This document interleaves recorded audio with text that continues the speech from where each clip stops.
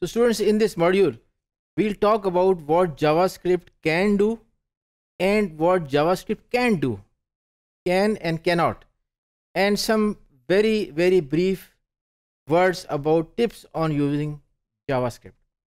So let's see what it can do. Before we go into can do and can do, let's have an overview of this module.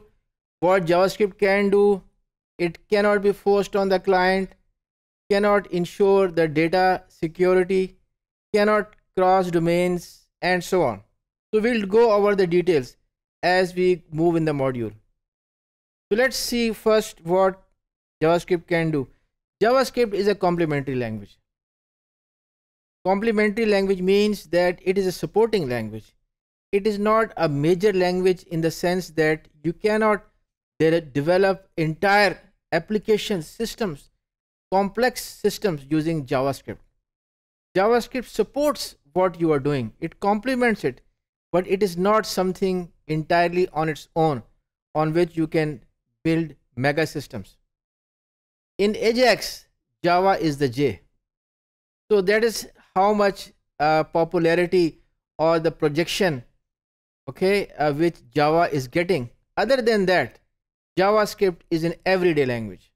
It's not like Java, not like C#. Okay. Of course, Java tasks can be done at the client side using JavaScript, such as adding interactivity like Flash. What kind of interactivity? Like having drop-down menus. And of course, JavaScript can be used for transforming the text at the client side. Okay, adding font colors as per the liking of the client and so on. And the validation also. Validation means that whatever is supposed to be entered in a certain field, that is validated. For example, if email has to be entered in a field, then it is checked that it is indeed email. It is not the date of birth or something else, and so on.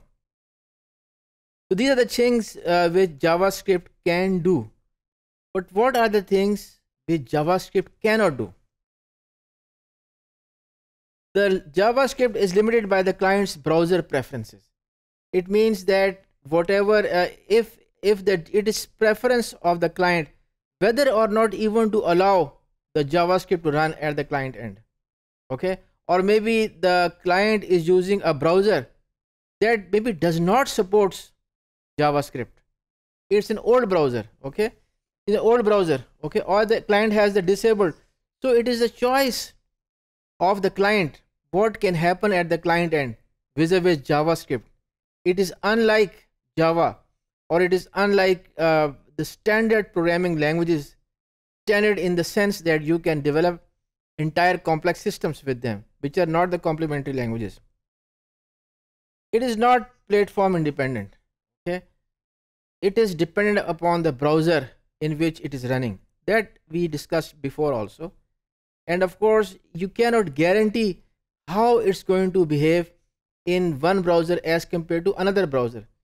It is unlike IIS, Internet Information Server, or Apache, that you develop an application for them and you are guaranteed, and you know that how the application is going to work. And if the application fails, for example, in a certain environment on IIS or Apache, you know that it is not going to work in a similar environment elsewhere. But that is not the case for JavaScript. So you cannot guarantee the working of JavaScript elsewhere, unlike Java or other standard languages. So this is one thing which Java cannot do. So you try to understand that the developer has to test the JavaScript in different browser domains, different types of browsers, and even then there's no guarantee that it is going to work the same way at other client. Can't ensure data security. Okay, client is in control, right? It would be rather innocent or naive to believe that the data which is sent over from the client is the same. Okay, because maybe the client has disabled JavaScript and has entered garbage and then submit the data. So client can disable. Client is in control. Cannot trust the data which is sent by the client. You understand this? And therefore you need validation at the server end, because the client might be sending malicious data, okay, which will corrupt the server. Can't cross domains, no access to other internet domains or affect them. So if I am running my page at mydomain.com, cannot access JavaScript at say Microsoft.com or other domain.com. This is a big limitation. Explorer 8 allows some access to data, but that is for Explorer 8. That is limited access. It is not something which is standard in JavaScript. Doesn't do servers, right? JavaScript cannot talk to server or access databases, right? Like the applications which we are developing and discussing as part of this course, JavaScript cannot do all those things, cannot access the database, cannot go to the server and make requests. And you need to test JavaScript on different platforms. Okay, if the code does not work on server, you know immediately it's not going to work at others, through others people or the clients who access the server. But that is not the case for JavaScript. That is not the case for JavaScript.